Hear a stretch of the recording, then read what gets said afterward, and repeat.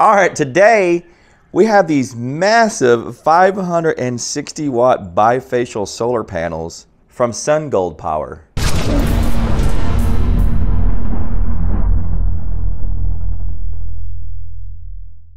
Let's open it up. It almost comes to the top of my ceiling in my sunroom.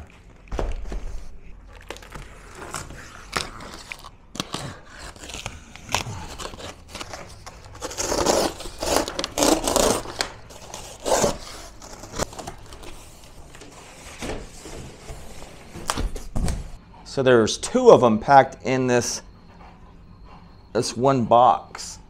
Oh, they are massive. All right, so I finally got them unpacked. And so let's go ahead and take a look at the specs. And as you can see, I'm gonna have to get up on this step stool just to get eye to eye with the label. We have a peak power of 560 watts. We have a maximum power current at 13.3 amps. We have a maximum power voltage at 42.1 volts. Our short circuit current is 14.09 amps. Our open circuit voltage is 50.09 volts. Our weight is a whopping 70.4 pounds. The dimensions, 89.72, 44.65, 1.38 inches. Our maximum system voltage is 1500 volts DC. We have a 25-year limited output guarantee. And I've got one out here propped up on the side of my pool house. It's not at the perfect angle. The sun's a little higher up in the sky now, so it really needs to be tilted down a little bit more.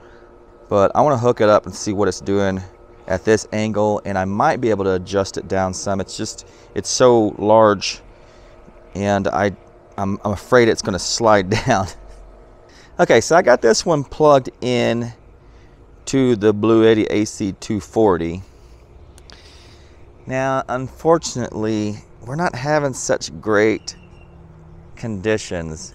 I mean, we've got lots of water vapor up there. So let's take a look at what we're getting. We're actually getting 466 watts right now. That's kind of better than what I was expecting, because the sun is just not completely visible.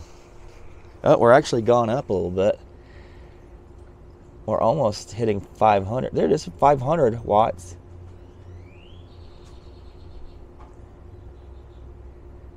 And we're still going up. Maybe it's going to clear up here. Well, look, now we got 547.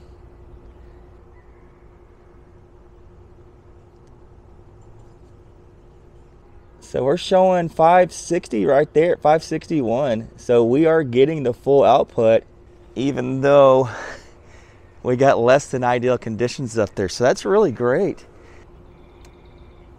Yeah, 565 there for a minute. Look, 570. Nice. I did get it to tilt down a little bit more.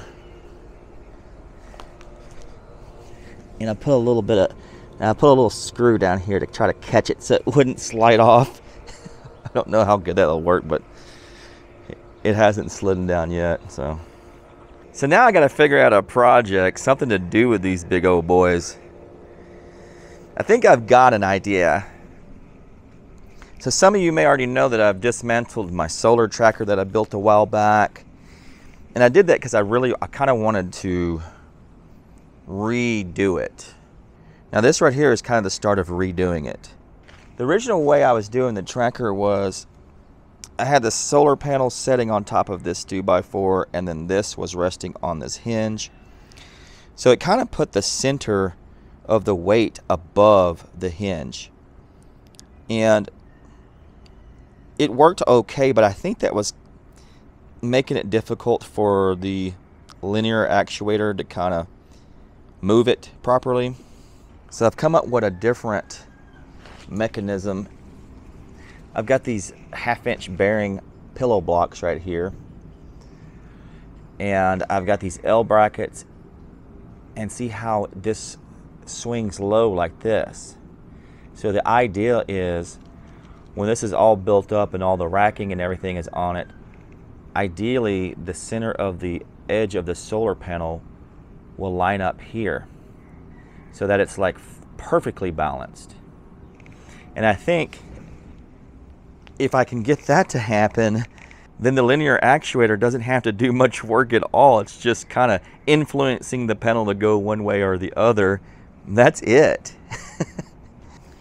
Yeah, I know it looks a little bit low right now, obviously, but as you can see, there's actually going to be another piece of uni-strut up here, so that'll take up some space.